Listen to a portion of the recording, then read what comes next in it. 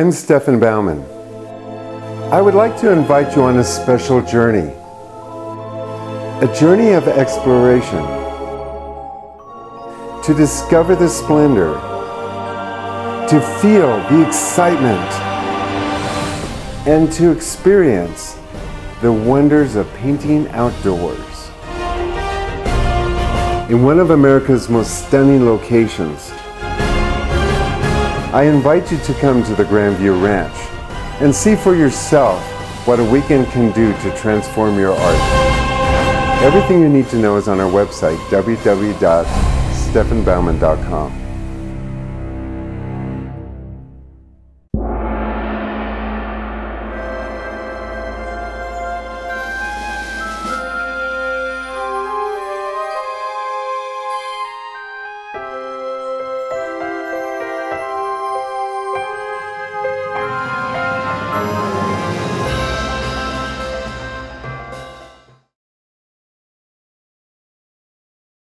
This is my long weekend, so bear with me. I started off in Monday morning. I have coaching that starts at 4:30 in the morning.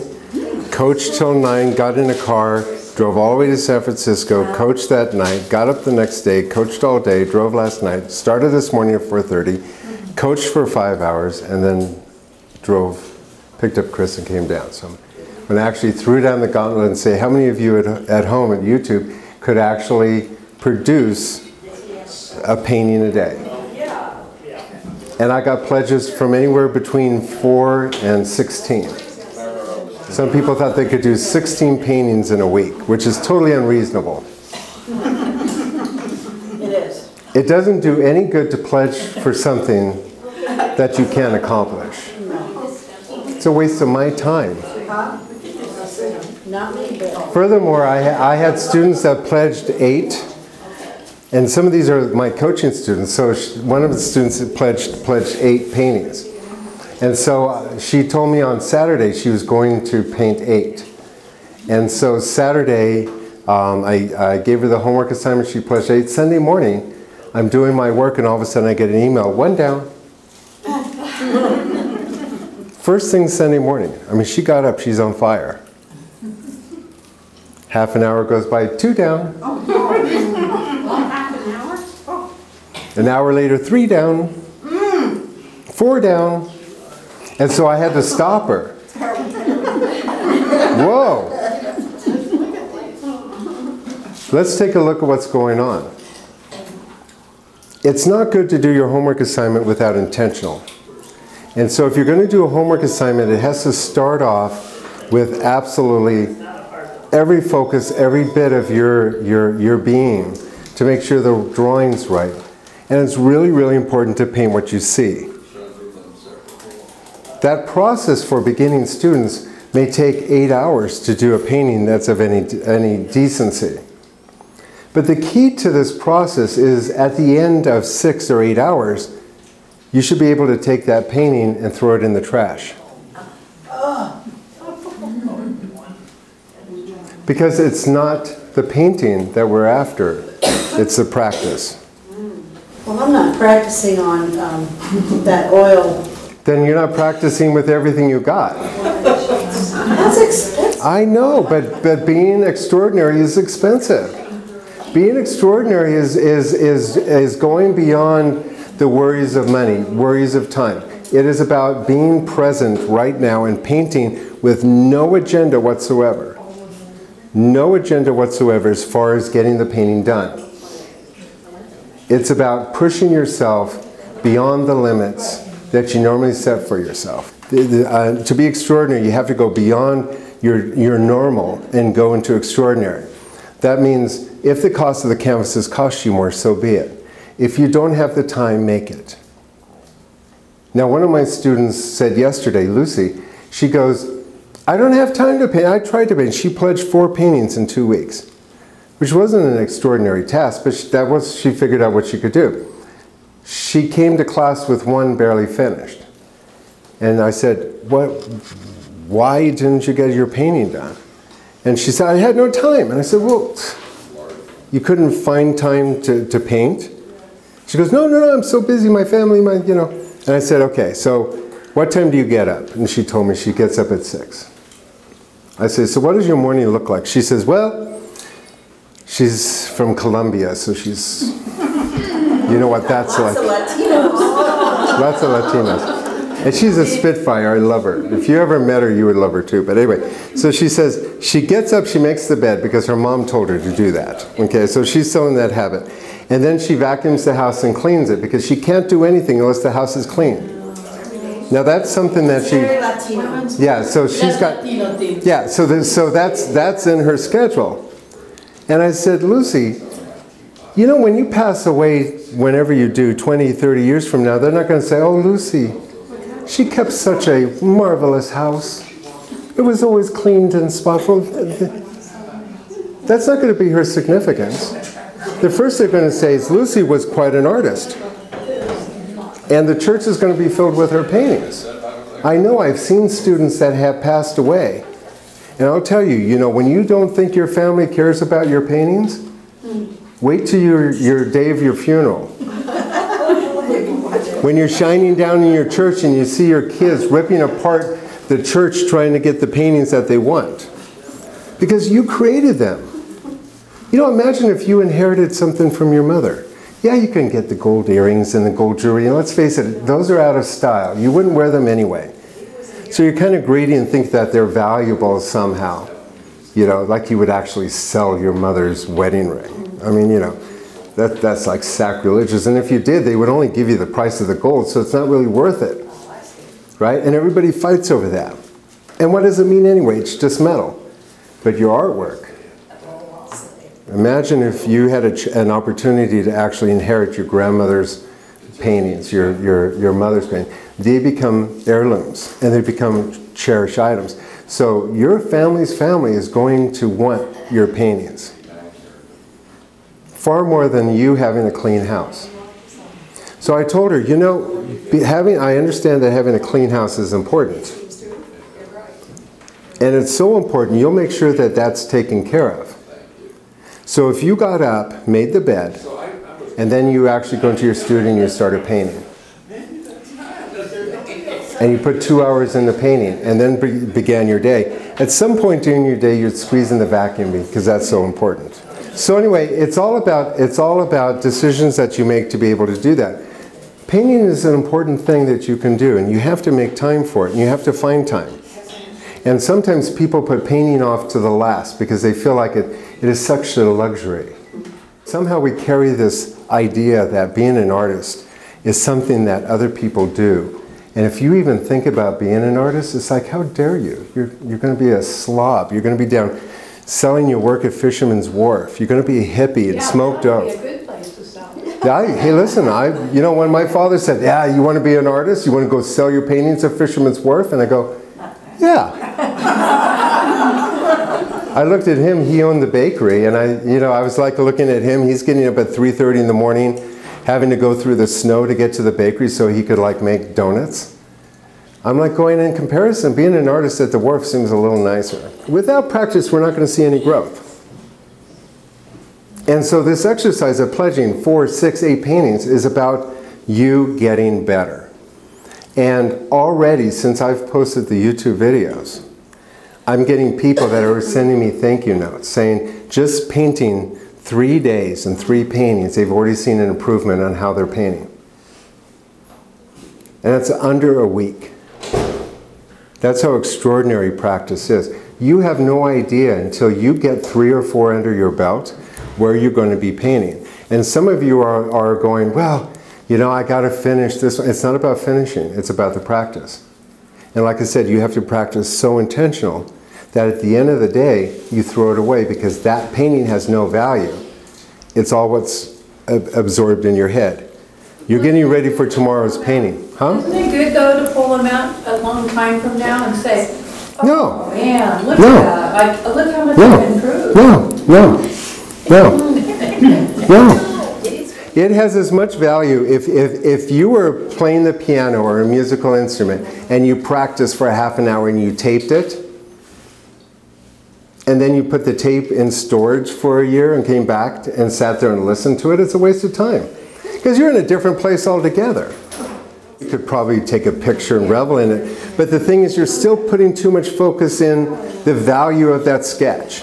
The sketch has no value, whether or not you did it good or bad. And the problem is that when you do it bad, you carry that baggage with you. And then now you're going to be comparing your bad to how you paint a year from now. And all of a sudden, yeah, you look good. But the thing is, that exercise wasn't meant to be good or bad. It's just an exercise. So you really have to get that this is an exercise. At the end of the exercise, the only thing that you get out of it is the practice in your brain, your hand, and your eyes. It's training your senses. When you go to college, every day they have you draw. Every day you do 60 drawings. Half hour, 60 drawings. Boom, boom, boom, boom, boom, boom, boom, boom, boom. You think you have any time in your life to ever go back and look at all those stacks? When I got through college, I had a stack of drawing tablets that were this high. Every day I would go in and finish, and I would throw the tablet into the stack. And after a semester or two, they start getting pretty high. Do you think I'm ever going to go down to the bottom and figure out where I was? Do you think I'm going to go down there and sell anything that's down there? Because I'm now up here. If I'm up here now, why would I even bother selling that? Why would you bother worried about what your study is? It's down here somewhere. What we're shooting for is like mastery here. You want to master painting? This is how you get there. How do you get to Carnegie Hall? How do you get to Carnegie Hall? You practice, practice, practice. It's not a location, it's a destination to point your career. If you want to have a painting in the Metropolitan Museum of Art, you're not going to get there if you don't practice. And you're not going to learn how to practice if you put significance in your practice.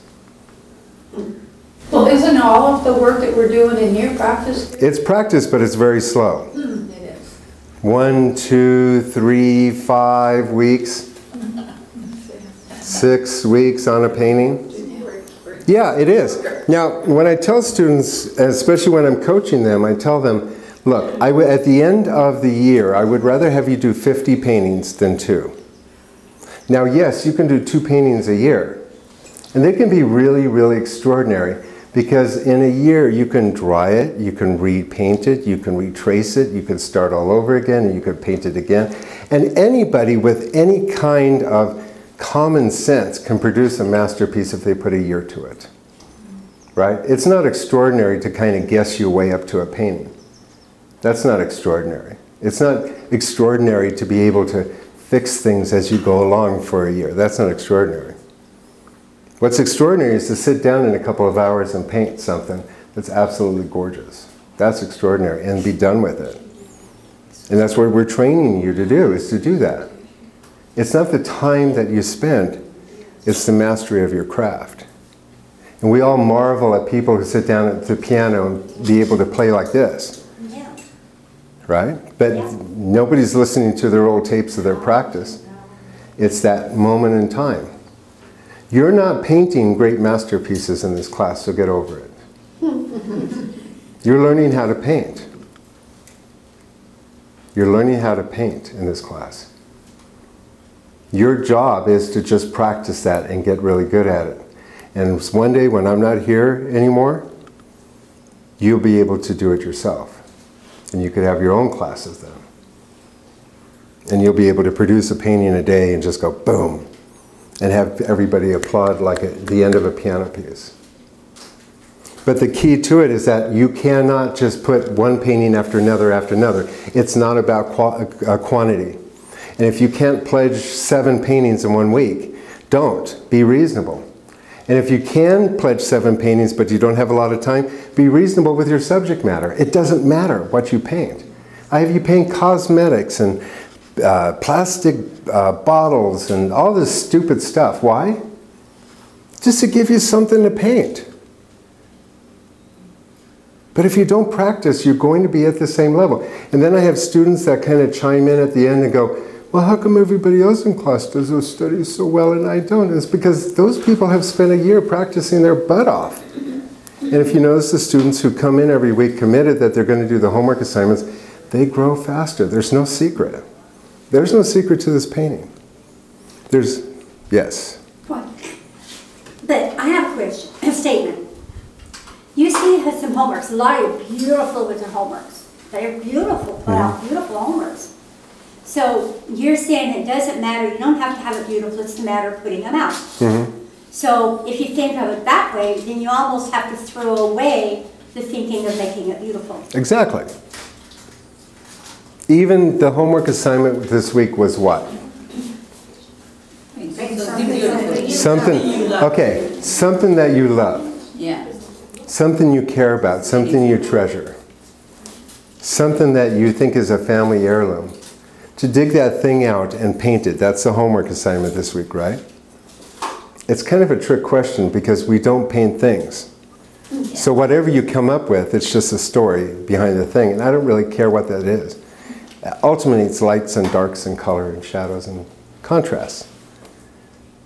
Whatever you bring to it is fine, but you know, and it makes it more important because the week before I'm asking for things in your drawers, and the week before that I'm asking for cosmetics. You know, so a lot of you are rushing through going, I hate painting cosmetics, this is stupid, why is it? So I'll give you something to paint that's really beautiful. Now a lot of you are running around the house all week trying to figure out what that is. And what is my definition of beauty? Beautiful. I mean, some people think what's beautiful. I look at it and go, that's tacky. It's the eye of the beholder and itself. And the thing is, you know, a lot of people want to, you know, it's like, I know when I was in piano classes, I'd go, I want to paint, I want to play the Sting, you know, from The Entertainer, da da da da da da.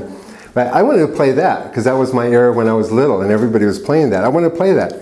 And my teacher, who was Czechoslovakian, said, you will play the scales. I'd go, but you will do the scales for a year before you play one song. And so for a whole year, for an hour a day, I would be playing scales while everybody else was playing The Entertainer. That had to be a little upsetting to you? Well, yeah, because it's like you guys sitting here and having me tell you to throw your paintings away at the end of the day. Because it's practice. But you know what? After that year, I could play The Entertainer really well because my fingers were all limbered up and I had all that stuff under my, because it's all repeating notes and numbers and stuff. But not only that, I could also play Beethoven's Fifth.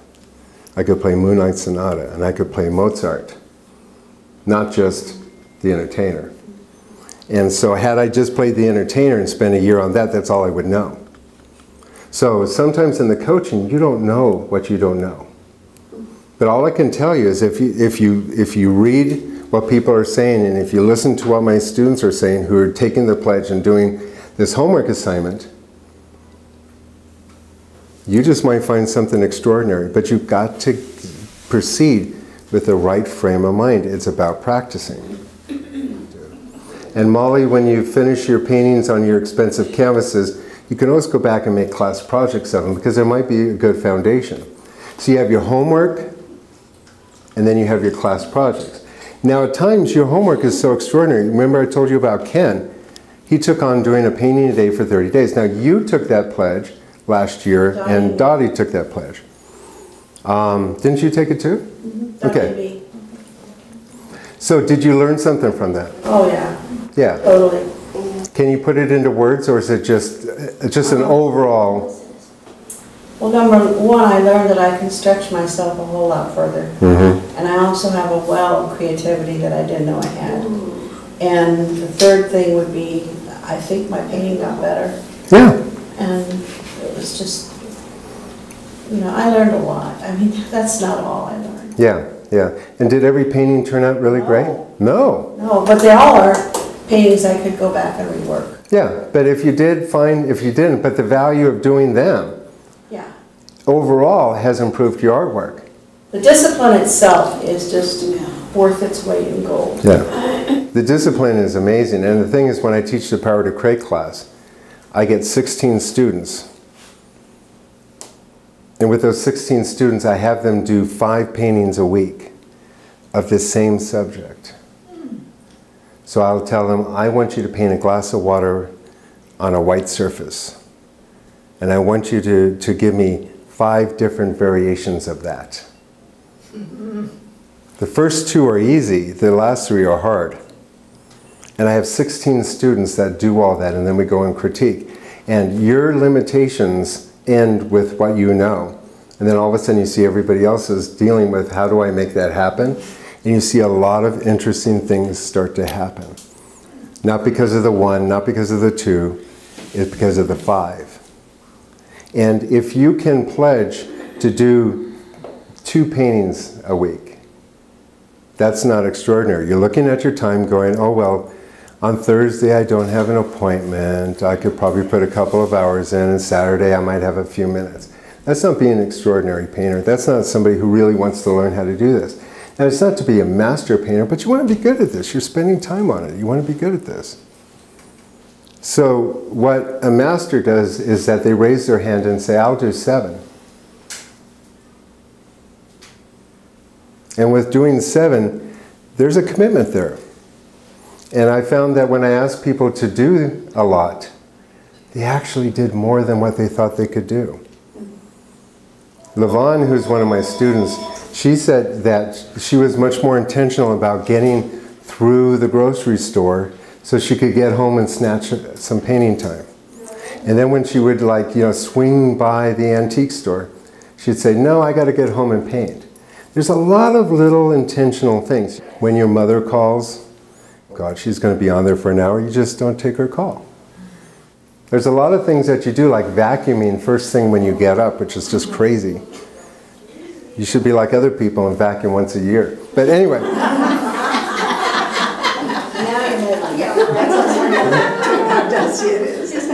Nobody cares if you vacuum anymore. That's just that's old school. The only time you have to worry is when your mother comes to visit, right? Okay. So anyway, so it's about being intentional about your practicing, and I know I'm harping on you, and assure you, this is like one of the last weeks that we're going to have this. But it really shouldn't be. You know, it's funny when I mentioned that we were going to do doodle books. I had everybody doing doodle books. You guys were all doodling every week. Remember, we had doodle books everywhere. Remember that? And we would like sit there and we'd go, oh, this is Jan's doodle book, look at this, oh, look at, you know, and say, ha ha, sure, husband, cute. You would be in the grocery store. Yeah, you'd be in the grocery store, you'd have people with little carts and stuff. You know, it was a big thing, right? And then we went on to other things. Where are your doodle books now? They're back where they were before we started doodling. What would you be like if you were still doodled? You'd have a stack of books this high so far. And the bottom ones would be really ugly, but the top ones would be really great. Remember how I said all professional artists are imposters? All you ever see from the professional artists are these top doodles up here. These top paintings up here. You never see these down here. And that's why you don't want to spend a lot of time going back looking at what you did in the past. You want to throw them away. Frank Lloyd Wright once said to one of his students, if you are going to design anything, make sure you put a lot of planters around your buildings, and make sure you plant a lot of ivy. Because 5 years from now, you're going to wish you never drawed that. What you're doing today, believe me, 5 years from now, isn't going to be anything near. And if you don't believe me, take out some of the paintings you did 5 years ago. And you don't want to go back there. So you need to be thinking as this homework assignment as to press forward, press forward, press forward. And what you're doing is not important. Keep on doing that. Keep on doing it. Practice, practice. Do some studio work. That's important to you. This is just practice. Bouguereau, who was really famous for doing beautiful women and children floating, kind of very French, you know, kind of almost countryside, idealistic, Thomas Kincaid old paintings. Before he would actually paint, he would spend 6 hours drawing hands and feet. 6 hours before he started. Wow, are you kidding? No. He was not just good at it. He was a master. I mean, it took him 6 hours to practice. Just practice what he already knew. He already knew how to draw hands and feet from the academy. When he left the academy, he knew how to do that. But to master that, he practiced 6 hours before he would start painting. Because he figured to do what he needed to do, and one of the hardest things to do is hands and feet. And if you look at his hands and feet, you'll go, I can tell. There's nobody in history that painted more beautiful hands and feet than Bouguereau did. And he'll have like cherubs up in the air, you know, or Cupid, you know, with his little feet and his little hands, and, you know, some woman pushing him back because she doesn't want to fall in love, and the Cupid's got his little bow and arrow ready to stab her, and she's going, no, no, no! That's all hands and feet in there. Two little faces, but hands and feet. But it takes practice. It takes practice. And if you don't put the practice in, you're not going to get anywhere fast. And all the practice is put something down, create an effect. An effect is light, because we don't paint things. So when I tell you to paint beautiful things, it's actually a trick question. I don't care. What I want to see is how you handle lights and shadows.